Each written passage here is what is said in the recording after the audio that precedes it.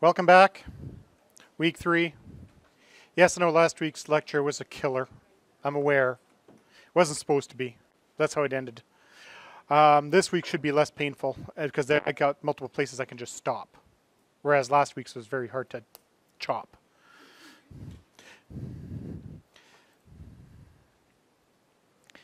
Now,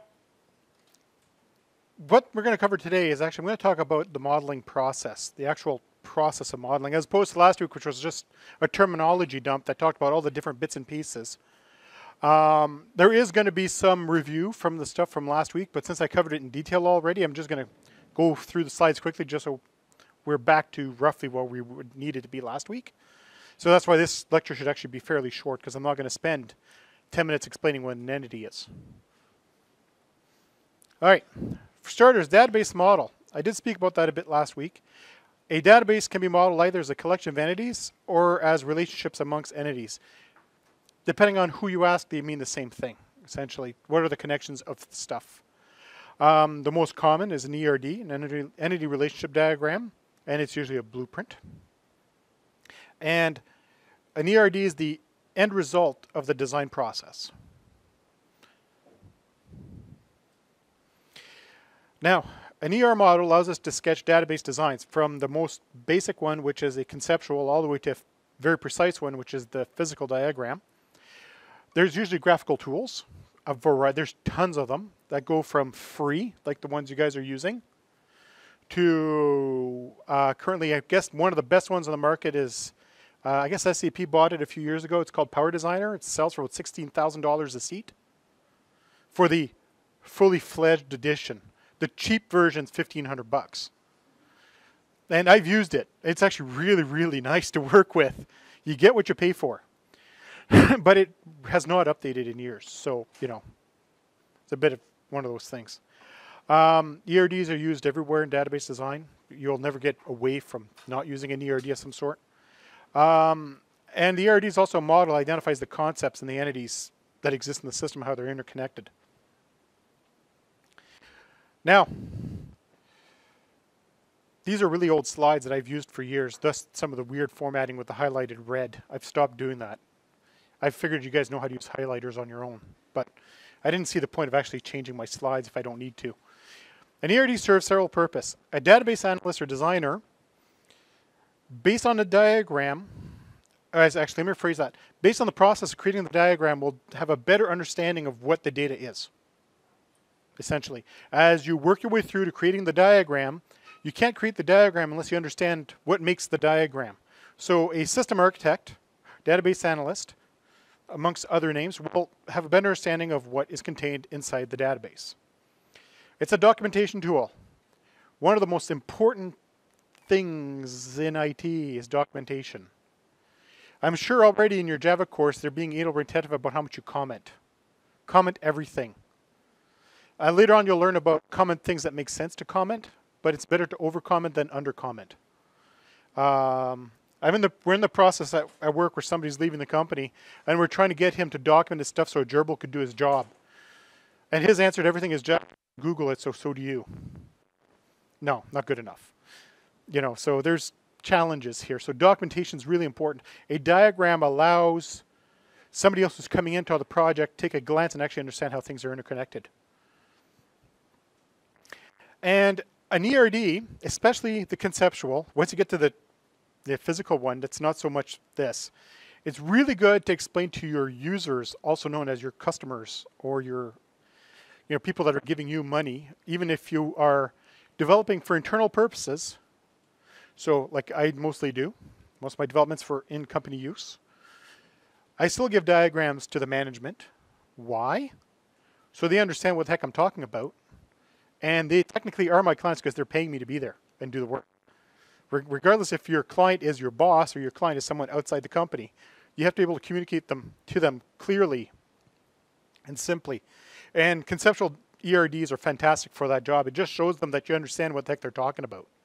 Or at least you can make them understand why some of their ideas are stupid.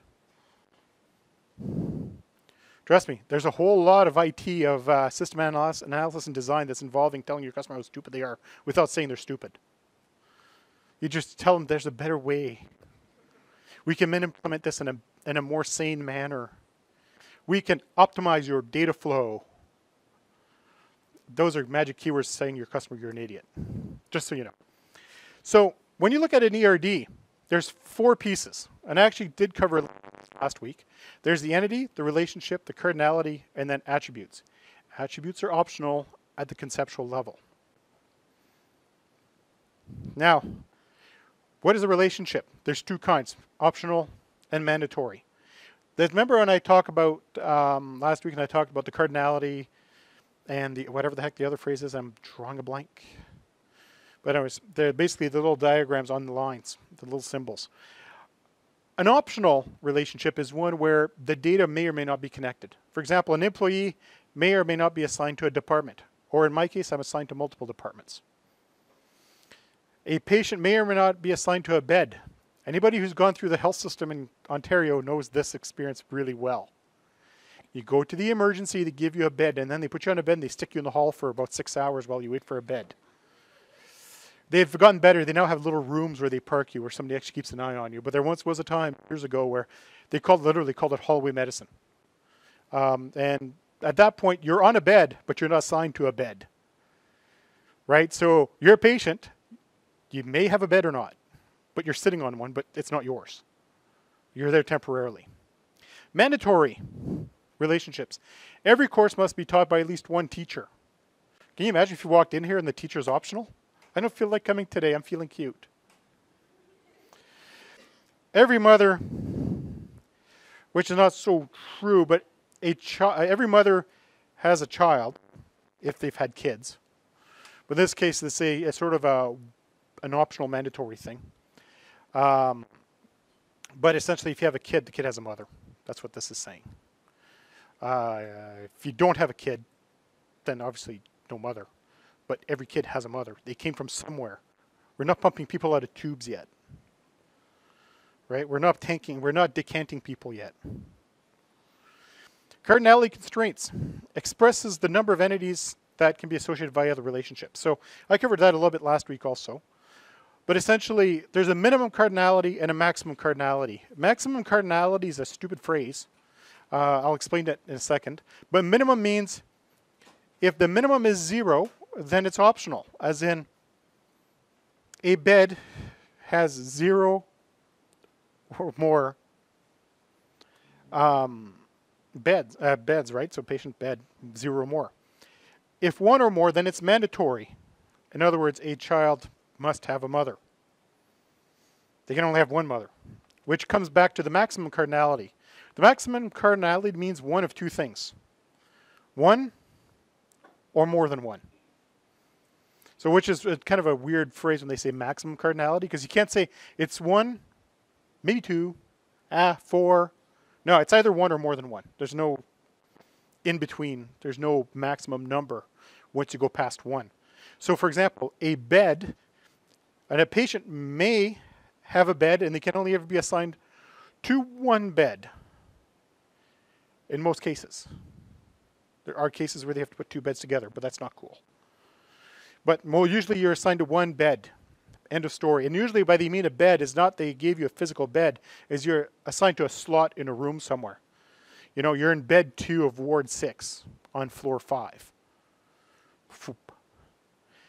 That is maximum cardinality, as in a patient can only ever have 1 bed. On the other hand, I could have multiple students. So I have 0, 1, or more students. Optionally, I might not have any students. I could only have 1 student, or I could have many students, depending on what the setup is. And I'm not even going to cover this because I covered it in much more detail last week. But essentially, you got the 3 kinds of relationships: one-to-one, one-to-many, many-to-many. A teacher teaches many students, and a student is taught by many teachers. That's a many-to-many. And we actually take that out and use a different kind of entity for that job. All right. Here's our diagrams. Remember last week I was trying to find my darn diagram? It was supposed to be this week. I even put it in the announcement where I had a brain fart, where I forgot I'd moved it to this week so it made sense. Those are your 4 symbols. So the first one at the top is mandatory 1. In other words, if you're talking about a child, an actual kid, they have one and only one mother. They must have a mother, and they can only ever have one biological mother. Mandatory, many. A course must have one or more students to be able to run. Realistically, we usually want 25 students in a group to run a course. Unless it's a very specialized course, but it's that much. Optional 1. A patient may have a bed. So that's this third one down, where you got the circle and the line. So it's saying it's 1 and only 1 if they want it, or if it applies. And then you got optional many, which is a mother may have 0, 1, or more children if they choose to. I'm using that as a phrase. A woman, I was trying to be non-gender binary. You know, I was saying woman, take your pick how you want to apply that phrase, as opposed if I say a thing. A woman may or may not have children. It's their choice. It's optional many. They choose to have kids or not. Many to many is essentially you take either sets of these symbols and they're at each end of the relationship to that line. Like right now I'm only demonstrating one end of the line. Usually if you're using, see these little diamonds right here? That's a relationship symbol. There'll be another line coming out of there, and there'll be the similar symbols on the other side describing the relationship on both sides. But these are the 4 symbols that you'll use. There are no other symbols other than these. So these are going to be at each end of the line. So, for example, here's an example that doesn't have the diamond in it, that doesn't have the relationship diamond. And here's an example where each school may enroll many students or may not enroll any students at all. But a student can only ever attend one school at a time. So most of the time, and this is very, specific, but most students in Ontario are registered in only one school at a time.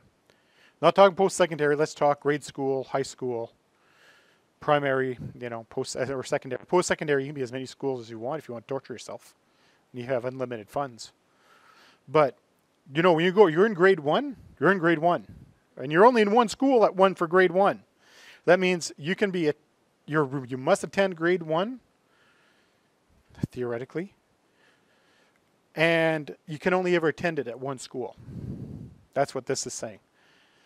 So the symbols indicate each student attends at least 1 and at most 1. And the school has at least at most many. That's what the symbols mean. So essentially, the symbols at this end of the line describe how school is related to student. The symbols at this end of the line indicate how student is related to school.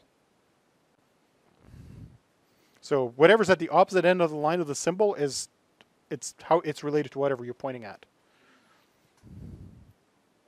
Now there's steps when you identify entities and create ERDs. And the first step is identifying the entities. Now, you can see there's a whole lot of steps in here. There's identify the entities, find relationships, draw up a rough ERD, fill in your cardinality, define your primary keys, if applicable. At this point, we're falling into logical land. Draw key-based ERDs, identify the attributes, map the attributes, draw the fully attributed ERD. At this point, it's called the logical diagram, a logical ERD as opposed to a conceptual. Then you check your results, as in, does this make sense? Now, here's a simple example. And it's a blob of text. Got it. I'm not going to read it because I'm not that great at reading out loud. But there's a blob of text. If you've got the slides with you, great. If you don't, I'm going to switch to the next slide because it's starting to highlight stuff. Same blob. So the very first step is to identify the entities. So if you're given a blob of text or a series of documents or what they call an executive summary, in other words, somebody wrote up a summary for you and left out half the important details, but you're given a blob, so therefore you're starting with this blob and you're going to start identifying stuff. And one popular way of doing it is using a highlighter or, circling words, whatever. It's actually can be very tactile, this process, if you want it to be. If you're a hands-on kind of person, this is great. So a company has several departments. Now you'll notice that the only time something is highlighted is the first time the word appears, whether it's plural or singular. Because if the same word appears more than once and you've already identified it, you don't need to repeat it. Whether it's plural or singular, it's the same thing. It's just one is multiple copies of, So a company got highlighted because a company is a thing, has several departments. Departments are a thing. Okay, that's two. Each department, notice we don't need to highlight department because we've already identified department as a thing, has a supervisor and at least one employee. And employees must be assigned to at least one, but possibly more departments. We're not talking about relationships yet. We're just talking about entities. So nowhere in there is there something new. One employee is assigned to a project. Oh, that's something new. Highlight that. And if I were to read the rest, I'm not going to come up with new things. Now, have you noticed what's being highlighted specifically in this? They're nouns. Nouns usually identify people and or things and or events and or objects of some sort or concepts. When I say student, that's not a verb or an adjective. That's a noun. I'm saying it's a student. It's a thing. Yes.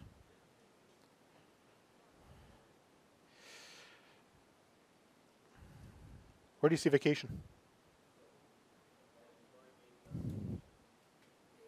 Yeah, that's maybe that they're actually yes, technically it is, but they were actually applying it as a relationship in this case. Maybe.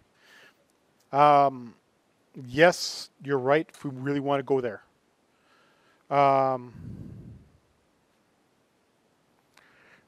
Then in this case, the way they're using it, I had to reread that sentence. They're talking about an employee may be on vacation and not assigned to a project. So they're actually, that's like a whole conditional phrase. In other words, an employee may be on vacation, also known as getting hit by a bus, or not employed anymore, or on disciplinary suspension, because they're going on vacation to go get some therapy. Insert reason why they're not available. They're not talking, they're using, in this case, vacation could be used for multiple things, not just saying they're not there. Basically, they're saying they're not there, and therefore they may not be assigned to a project while they're not there. But you're right, yes, depending on how the rest of that would have been worded, it would have been a noun. So, we actually have, way back in the day, a lot of people don't use this technique anymore, but it's a great way to do this, is building a chart. And considering, everybody has access to whiteboards and or computerized whiteboards, also known as Excel, or, some of those study rooms over there where you actually got glass walls, you can write on the glass walls, like the ones in B building. There's all kinds of tools you have, or we could break up the old school solution. Remember the old the piece pad of paper on an easel? Yeah, those work. Whatever works for you. You can do it on a piece of paper if you're doing it by yourself, obviously. At work, I used to have a whiteboard as big as this on my wall. Everything was just written on the whiteboard. Then it fell off the wall and broke. So, such is life. They didn't want to replace it. But you have a chart like this, and essentially it's a typical cross-reference chart where you got the same things on two different axes, and you're going to connect how things are related to each other. And it's a relationship matrix, rows and columns, and you'll have them literally going side by side. It looks a bit like a round-robin results table for those that play sports. Now, once you've built up your chart of how things are related to each other, you start filling in basically verbs and or adverbs or choose how things are connected. And you'd look at this for this first example, the department row. Department has no relation to department because, well, It's the same. A department and an employee is assigned to a department. And supervisor, so a department is run by a supervisor. And then you build a chart going in both directions. So you'll have an employee belongs to the department, a supervisor runs a department, an employee works on a project uses an employee. Yes, and a project uses an employee because you're all resources that can be used up and thrown away. Do you think I'm kidding? Depending where you work, it's only going to be your existence. But don't go work there. But essentially, at this point, yes?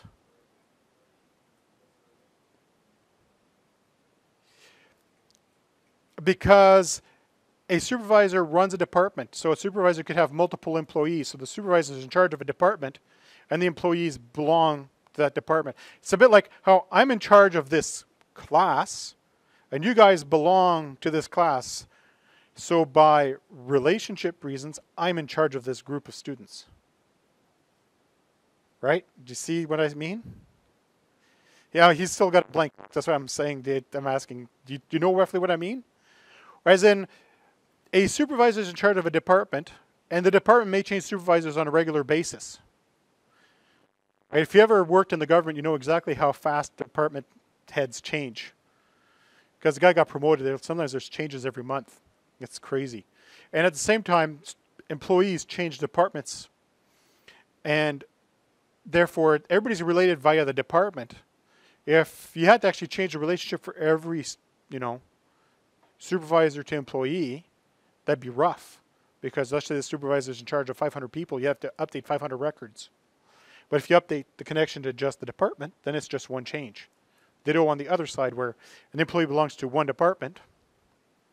And if he doesn't belong to that department anymore and changes the department, you just update the one entry instead of having to change a bunch of other records. Okay, so thanks to our chart, we identified the following things. A department is assigned an employee. In other words, a department is made up of employees. A supervisor runs the department. So a supervisor is in charge of the department regardless of who's actually there. You gotta have a person that's in charge of a department, there's no one else there. That's also known to happen. An employee belongs to a department. So we know for a fact that they belong to a department because they've been assigned to it. An employee works on a project. A supervisor runs a department, and a project uses an employee. So now, we end up drawing the rough ERD. So you place all the entities in rectangles, and you use diamonds and lines to represent the relationships between the entities. Something like this. Later on, it'll actually get more defined as we finish off this process. But you'll see, an employee works on a project. There's no cardinality set yet. A department is run by a supervisor.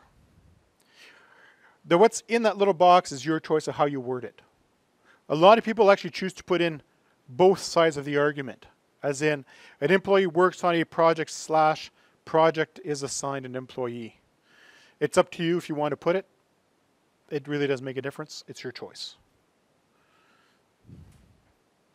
And then a department is assigned an employee.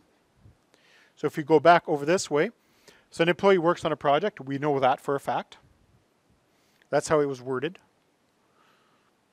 A department is assigned an employee, and technically when you look at it, an employee is assigned to a department also. So that phrase works for both sides. Ideally, you want to try to find a phrase that works for both. And there is a really lazy way of doing this. You put in the word has. Just has. An employee has a department has employees. If you're really lazy and you can't figure out your sentence, just use the word has. It'll work. Nobody can argue with you that it's wrong. So, in the end, once we draw all the lines and connect everything up together, you have something that looks like this. A supervisor runs a department is run by a supervisor. Trust me, the supervisor is not run by the department, no matter what they tell you. A department is assigned to an employee, and vice versa, and an employee works on a project. At this point, we have the most basic conceptual diagram you can get. There's no cardinality, none of that on there. However, you could literally take this, go up to your manager and say, does this make sense to you? And theoretically, they should be able to understand this, in theory. Anybody who's ever had a manager know exactly what I mean by in theory. So, next step is filling in the cardinality. Each department has one supervisor. Can't have too many chefs in the kitchen. Therefore, you have got one head chef. A department. Each supervisor has one department. Each employee can belong to one or more departments. And this assumes that they belong to at least one. An employee, each department must have one or more employees. And each project must have one or more employees. Project, each employee can have 0 or more projects, assuming they're not on vacation.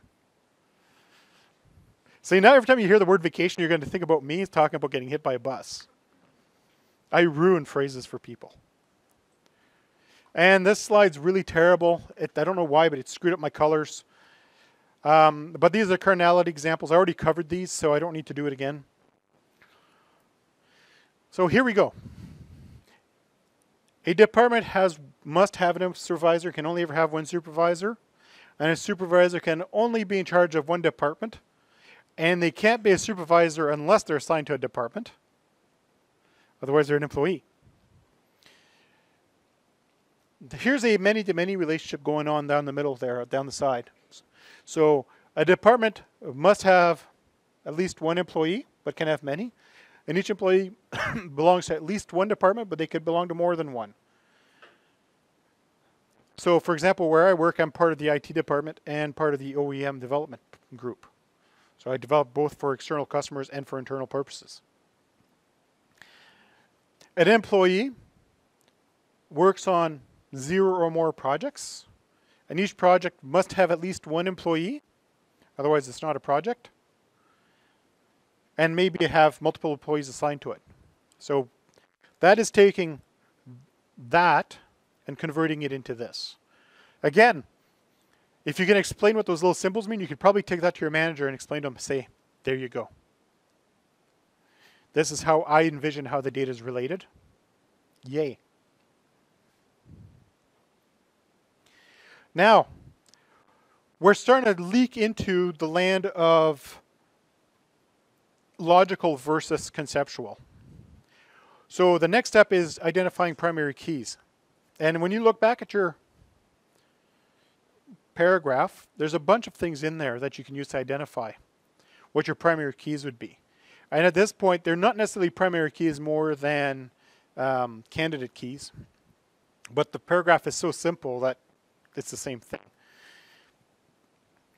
A supervisor has a supervisor number. A department has a name.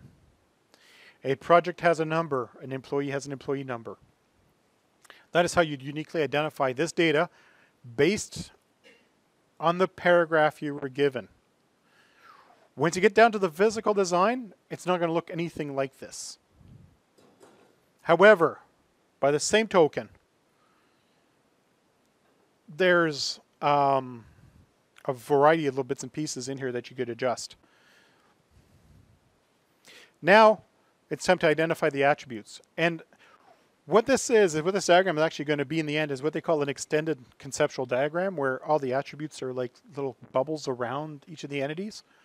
You could actually turn into a proper logical diagram by taking all that and putting it in a table format with lines connecting the tables. And I'll demonstrate after the break what the differences are. Yeah, it's a wall of text. But when you identify attributes, you try to identify and name all the attributes essential to the system. So like I discussed last week, you want to try to find everything that makes sense for the system and only that. No more, because then it's junk that nobody's ever going to use.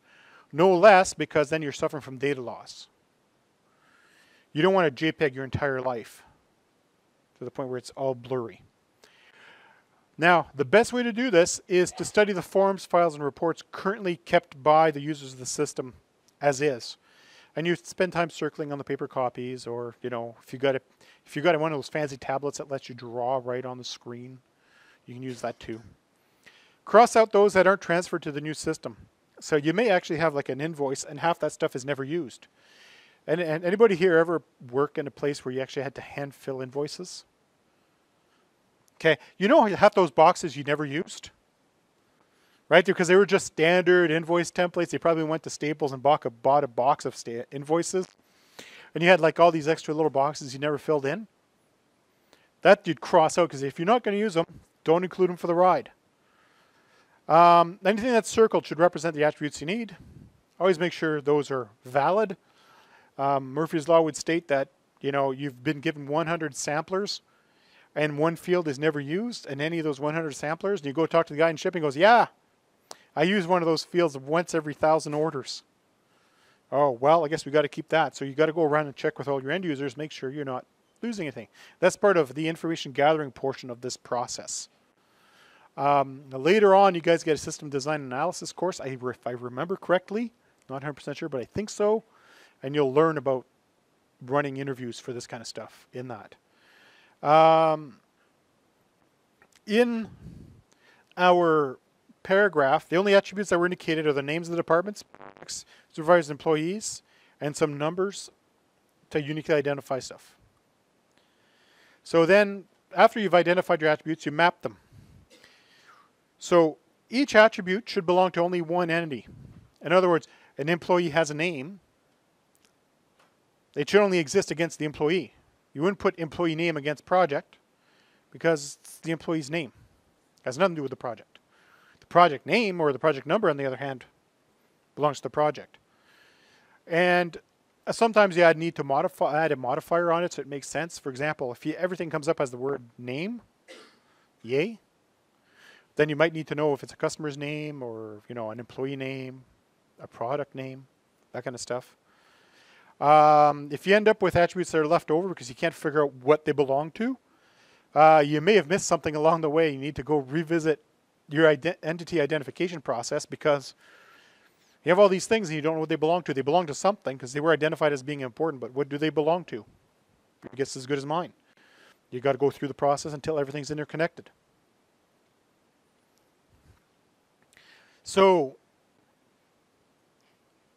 there's a few things we discovered, right? Department name belongs to the entity. There's an attribute called supervisor number, belongs to the supervisor entity. These are just different attributes that belong to each of the entities. So then we end up with this really blurry diagram, which is going to be terrible for seeing it up on the screen. I know it is. And it's barely usable, viewable on the slide when I'm looking at it on my screen too. But this is a fully attributed diagram at this point. So it is somewhere between a logical and a conceptual diagram. It's what they call an extended conceptual diagram. It has all the attributes identified running off as little bubbles. And depending on how it's drawn, some people will do these little T's. Other people like drawing basically attribute bubbles around it where they have each of the attributes as separate lines with a line connecting for each single attribute to the entity. There's different styles. They all amount to the same thing in the end. But when you look at all this stuff over here, you'll have one thing that you'll notice that is different. And I'm going to use my mouse so that it's recorded. If I can bring my mouse back from the dead. Right here. You'll notice this looks different. Let me go back 3-4 slides. So you see employee works on project. Product is basically worked on by an employee. Now, we have an extra entity that showed up to the party. That's called the associative entity. When you see a many-to-many relationship, there's actually 2 associative entities on this diagram, to be precise. But I'm going to focus on the employee project one. Essentially, when you said an employee works on many projects and a project is assigned to many employees, in a physical database, there are some that support this, but not very many. You have to stop doing the many-to-many, because that's not cool, many-to-many, because you can't connect many-to-many. It just doesn't work. So you have to create something in between. It has many names. The most common, at least in the industry, is called an associative entity. I've also heard it called a bridge table, where it bridges 2 entities. I've also heard it called a habitum table. Has and belongs to many. Almost nobody uses that phrase anymore. That came into popularity for a little while, then it went away, but you may run across an old fossil that actually still calls it that. But essentially, it's an associative entity. Its purpose is to resolve a many-to-many relationship. And then we got the same deal with the employee department, because an employee could belong to more than one department. Each department can have more than one employee. So again, it's a many-to-many. We resolve it by creating an associative entity.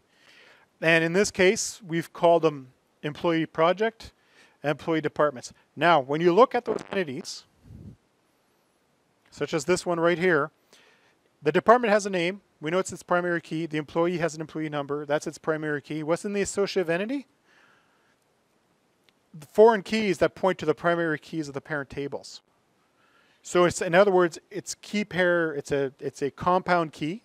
Compound primary key made up of a department name and an employee number. The combination of the two now can never be put into the system twice, because that has to be unique. In other words, an employee can only ever belong to a department once, and a department can only ever have each employee in it once. But an employee can belong to more than one department. Each department has more than one employee, but you can't belong to the same department more than once. That's an associative entity. Now, after you've done your diagram, you go and it's what's a process called check. You look at your diagram from the point of a system owner or a user, and does everything make sense? The data makes sense. Check all your pairs, make sure everything's sane also. And then you look over at the list of attributes and make sure you haven't lost anything. Makes sense, right? Now, that is basically the process of creating a conceptual diagram. And after you do the conceptual diagram, and I'm going to actually do some of the other stuff next week. However, the next step after you create your conceptual is converting to a physical diagram. And I'm going to be covering the physical diagram next week. The slides on Brightspace aren't quite up to date, because I'm trying to pull from some other slides so that the content's a little better. Of course, nothing like doing it at the last possible minute. But when you convert to a physical diagram, essentially what happens is you take everything you called an entity, you make a table. Single valued attributes become columns. Key attributes become primary keys. You can say all I'm doing is I'm substituting one word for another word. Multi-valued attributes become tables. Composite attributes become separate columns. In other words, an address is broken down to its component pieces. You ignore derived attributes because there's no reason to store them except for performance reasons. And then you assign the data types. And I'll be going over the common data types next week. But you guys are learning Java, so you're going to have a pretty good idea what primitive data types are. It's just in database, the primitive data types are a little more fancy. All right, so I'm actually ahead of schedule. Go figure that one out. So what's going to happen is I'll call a break now for 10 minutes so that I don't get called out on not giving people breaks again. And then when I come back, I'm actually going to do an example on the board, so we actually understand the process a little better. Okay? Okay. During the break, some of you watched me type in my little story. So here's my little story, what we're going to diagram. I use something similar to this almost every year, usually in different ways, but this is what I'm using. So, and I got a typo. So, we have a pet adoption center. So for this, you could think the SPCA, like what's down on Hunt Club, if you want to go look at animals and pet animals, each center has many pets, and a pet's identified by an animal number, a species, a breed if applicable, age, weight, and color. A pet can be adopted by a single adoptive person. The adoptive person has a name, phone number, and address. When you go and adopt an animal, normally you go to the SPCA, they don't ask you what's the name of everybody in your family, they ask what's your name. That's all they're asking. Who are you? Where do you live? What's your phone number? Give me your credit card. That's essentially it. Now, we're not going to worry about the credit card part. A pet has medical history because usually when they're brought in, they keep a track of an entire history of the animal. There's the initial exam, the deworming, rabies shots, maybe microchipping, snipping, whichever else you happen to do to this animal. And then each location has multiple kennels, and each pet is assigned to a single kennel. So in this case, I'm using the phrase kennel very loosely, as in you're not going to put a parakeet in a kennel, and you're not going to put a gerbil in a kennel. They'll be in a little cage, but believe it or not, they pretty much refer to it always as a kennel anyways, because that's, bin number 5 is for gerbil. Bin number 6 also for gerbils. Got to make sure, gerbil from bin 5 doesn't mix up with bin 6, because they might need lots more bins. So this is our premise. So if we go based on the process we had earlier, I'm just going to actually put up the matrix up on the board for starters.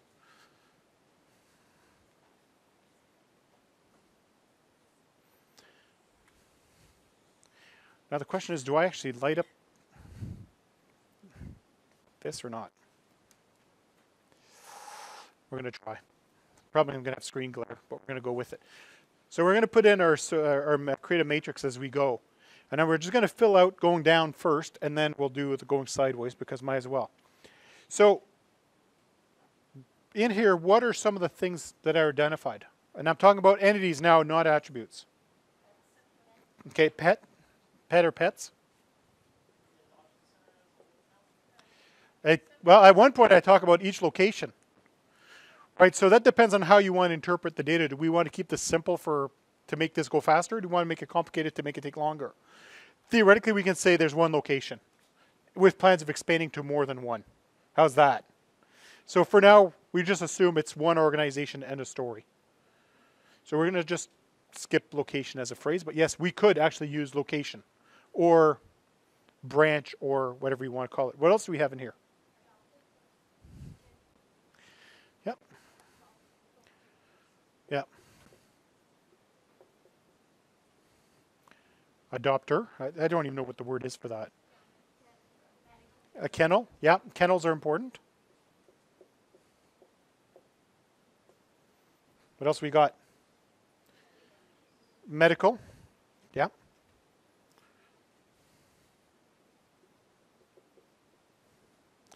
Anything else we have on there? Or does that cover pretty much it? Eh? That's it. So now we can actually put our grid going sideways, going the other way. Now at this point in time, we're talking about some medical history when a procedure was done. So at this point in time, a procedure, yes, could be. If we want to, we can. So I'll put it down, then we can decide what to do with it. At the end.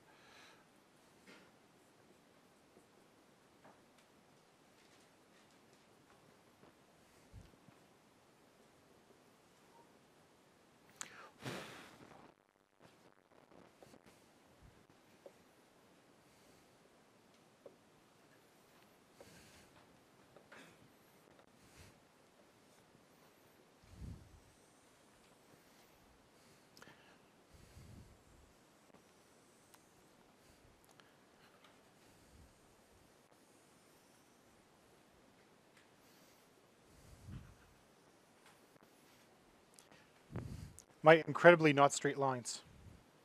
You can even see where I limp in the same spot in every single one of them. So now we do, based on what's on that, what the connections are. Obviously, we don't need to worry about, I'm actually going to put red X's on the ones that don't apply. Because we don't need to worry about these. Because they're all the same going through. Now, a pet to an adopter. The way this is worded is a pet can be adopted by a single adoptive person. We don't talk about whether or not a person can adopt more than one pet or not. But if we go sideways like this,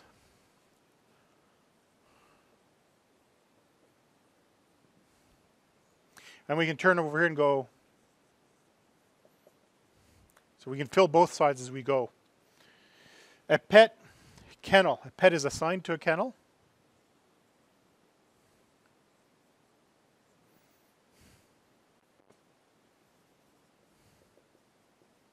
In this case, the phrase is the same. A kennel has nothing to do with an adopter, so we don't need to touch it.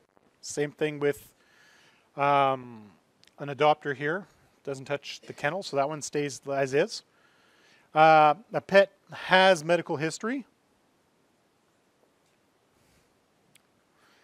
And this is where, earlier you were asking whether a procedure applied or not, whoever it is that brought that up. It gets a little sketchy because the pets versus procedure, there's no real connection because the connection is going to be through a medical procedure. And if we go kennel to adopter, no. Kennel to medical, no. Kennel to procedure, no. Because that has nothing to do with any of it. The medical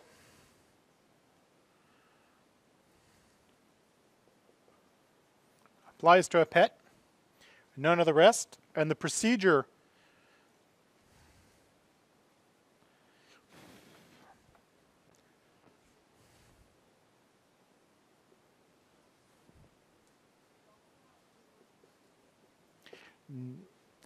we never spoke about a doctor in the text. There's no doctor. Adoptee? The adopt and no. Not at all. The adopter has I heard doctor, not adopter. Sorry. Adopter. The adopter has nothing to do with the medical procedure. I mean, literally you get to adopt the animal, they give you basically a report of what was done to them. It has nothing to do with it has to do with the pet, not with the adopter. Yes. Yeah, well, at this point in time, we're just going to assume it's all one location. So this is all in one place. We could, if we had multiple branches, then we'd actually have to go one layer out from this. But that, for now, we're going to say it's one location with plans expanding in the future. Just so we're not here till 7 o'clock tonight.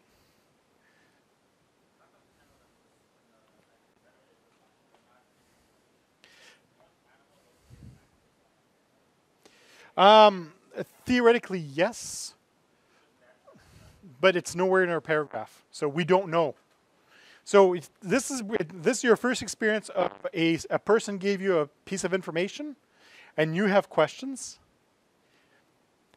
and they say that piece of paper is everything we know, which is usually a lie. But for now, we're going to pretend we're working with the initial information provided. I mean, this happens to me all the time where I've got external customers where our OEM manager does initial information gathering, and they'll write up a document that describes their business or their needs, and then I start designing based on that, and then I'll send it back to them, and then there's back and forth until we identify all. That would have been like for round 2, where suddenly you start talking about, oh, by the way, should we not be able to assign kennels based on isolation awards versus not? Or you could go, same thing, the doctor, not an adoptor. It's just I just didn't hear you right, it's my fault. But maybe it should be talking about medical, which vet did what. There could be more information that's required. Later on when we break it all out, there may be even more. But essentially, this is what we have. So we have our entities, we have some relationships. So in theory now, and I'm actually going to move my camera so that I have as much board as humanly possible.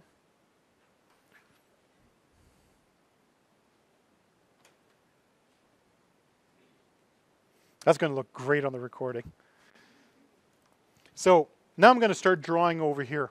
So we're going to take our little boxes because entities are squares.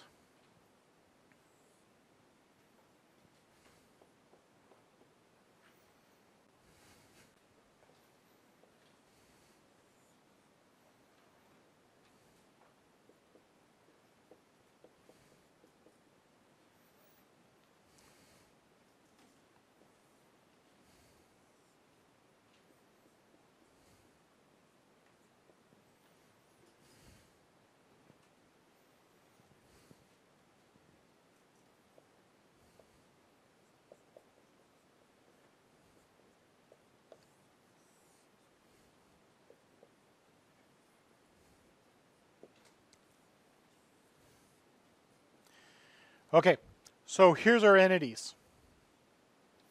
And actually, when I wrote this paragraph, I made sure that it was unique in such a sense that I didn't have many-to-many relationships in any of it. There's a reason for that. We're not diving into that right now. That's essentially the reason. So the next step we do is we draw our little diamonds for relationships. And I probably didn't give myself enough room, but that's okay.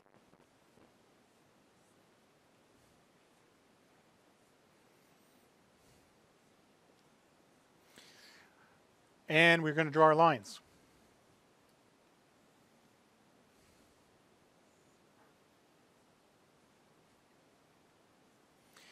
So we haven't put in our verbs yet. And like I said, we can be really, really lazy and just use the word has everywhere because we could. Technically a pet has had medical done. Medical has procedures.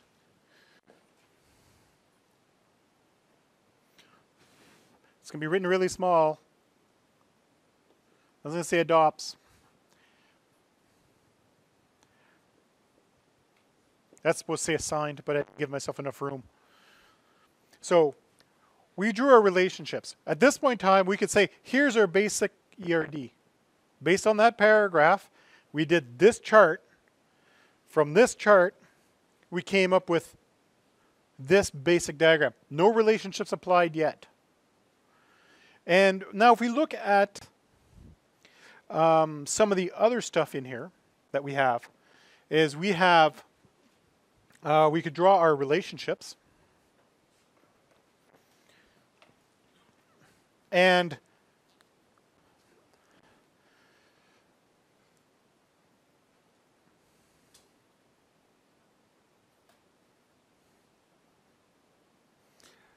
so a pet can only be ever adopted by one adopter. I really got to come up with a better phrase than that. But they may not have been adopted yet. Therefore, the adopter is optional, right? The pet can be adopted by one optionally. But at most, they can be adopted by one.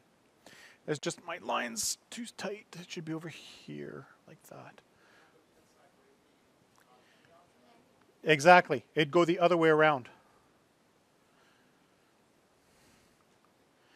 You might have somebody that walked in, they're an adopter, they've registered as an adopter, but they haven't adopted anyone yet.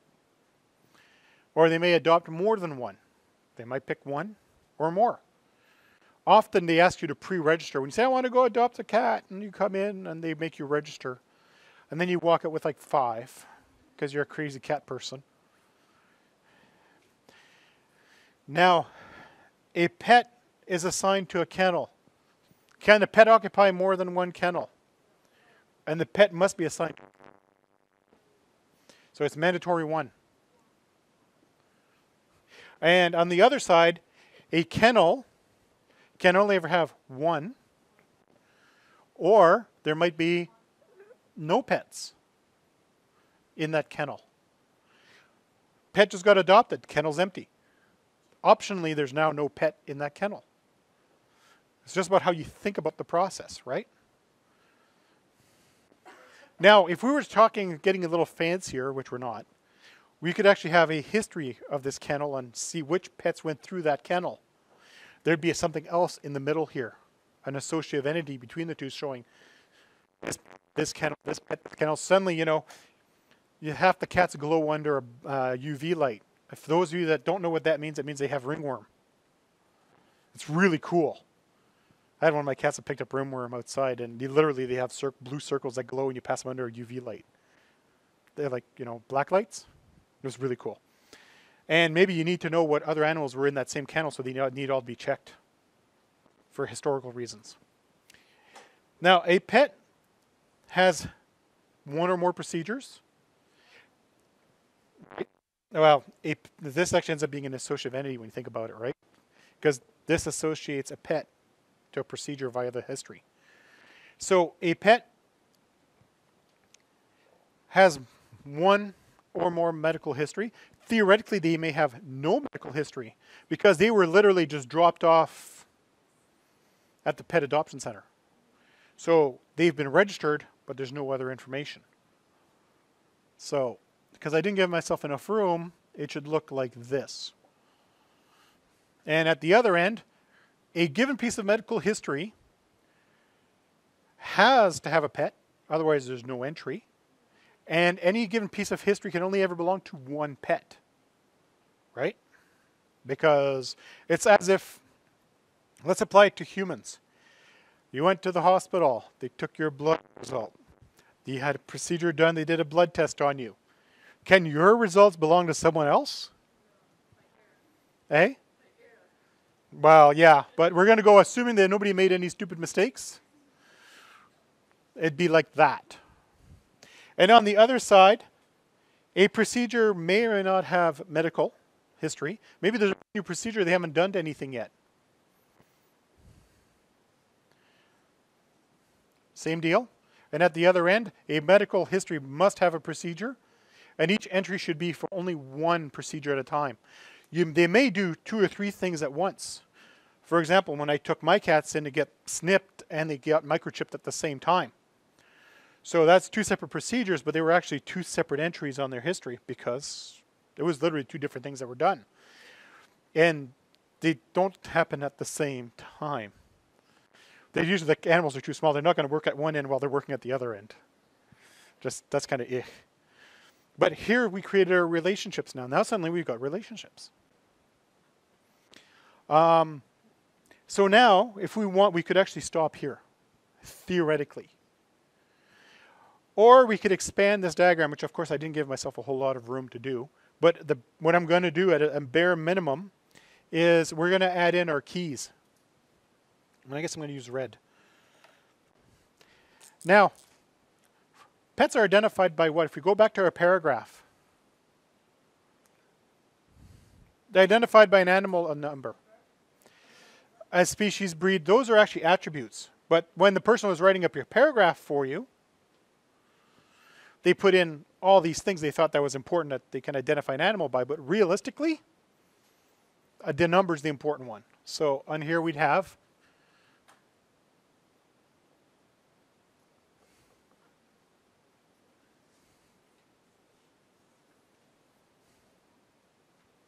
I just don't feel like writing the whole animal number bit. Now, the adopter. Now, a few things here, little whack. You weren't given something that you could use as an identifier. Now, anybody in here have the same name as someone else they know? Depending what part of the world you're from, you're going to get a lot of that. But yes, I've already had one person here say, yeah, I've got the same name as someone else. Did you know how many Daniel Goudreaus are in Ottawa? Last time I checked, there's 7. Not unique in any stretch of the imagination. That's useless. On the other hand, what else were they gave us? A phone number. That's usually pretty unique in this case. That would be our candidate key, would be a phone number. An address is an address. In theory, you could have 3 or 4 people living at the same address and they could all be registered, but everybody has different cell phone numbers. And even that's not quite right. Because theoretically, you could have 2 people living at the same phone number. That's not unheard of. So what problem do we have? In this case, we end up with a compound key. For now. Once you get to the physical design, this would all change. But for now, we can look at the adopter and say, name plus phone number is probably unique. The odds of 2 people with the same name living at the same phone number? Not impossible, but not likely, at least not in Canada. Some other countries where you only have one name, it's entirely possible. So if we look at the adopter, we create ourselves called one with name and phone. For now, I'm just identifying the keys. Now, we haven't been given anything about the kennel, so we know nothing about the kennel. Can we derive, I don't mean derive as in derive data, but based on what we understand of how the world works, is there something we could say we can use to identify a kennel? A kennel number. I mean, it's just like a suitcase box. There's a number. So we can start guessing at this point.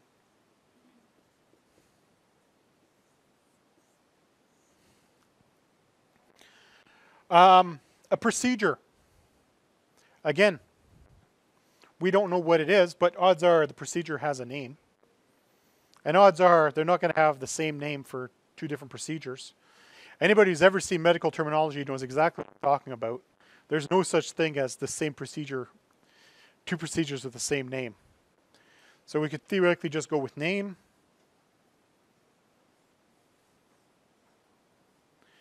And then medical history. At this point in time, we don't know exactly a whole lot. They say, when was it done? Great. Pardon? I heard two voices at the same time. One of you pick what you're going to say, or I'm going to go with the guy who's lifting his hand. Go.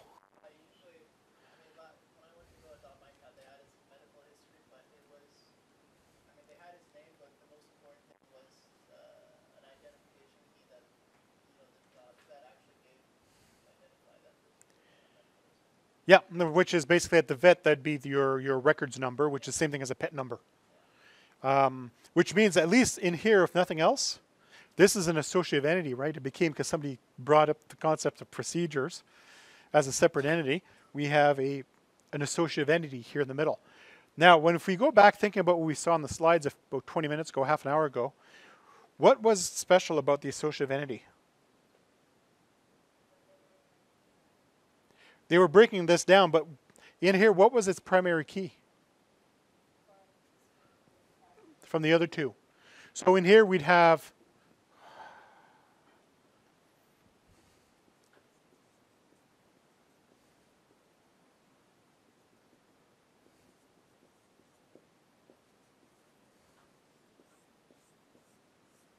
now, I'm going to be careful on this one. I'm going to leave it as is, because I'm going to take a picture of this, and next week, I'm going to get back to this and actually add detail to this process, because this basically covers what we covered. Honestly, just so you have a heads up, this isn't enough. Because, for example, anybody here been hospitalized, say in the last 3 years? How many times they take your blood? How many times they run the same blood test? At least twice. Usually you go in for something, they check your blood, and then just before they discharge you, they check your blood and they check, they like to poke you and take lots of blood. You end up being anemic by the time they're done. But, obviously they're doing the same procedure over a same test over and over and over again to test your status. Therefore, realistically, not only is it who and what, there's also the when that applies. But at this case, we don't know enough about this because we haven't gone through the process of the discussion with a third entity. Therefore, honestly, part of this, there should actually be a timestamp added to this. And at this point, now we're up to the point where we almost have the entirety of the table as part of the primary key, which leads us to something else, which is, You don't want too much stuff in your primary key. So as part of the design process next week, when we go past this, we'll be expanding this stuff. Yes? Yeah, I just got lazy. That should have read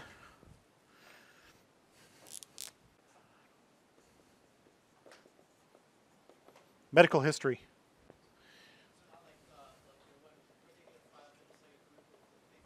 It's everything that ever happened to this animal since they were brought in to when they were checked out. So that is the process, essentially, from a paragraph of text to this chart to a conceptual diagram, mostly what they call an extended. We didn't add the rest of the attributes on here, and I'll actually throw them on real quick without a lot of discussion because we've already identified them in here. But basically we got the whole thing. The last ones that we'd be missing on here would be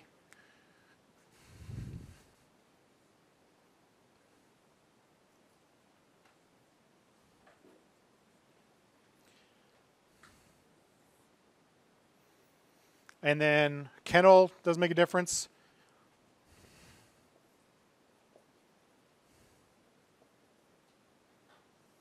That takes care of the when.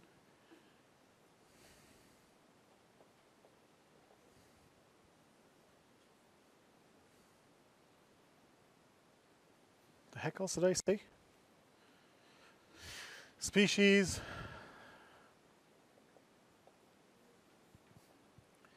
Age.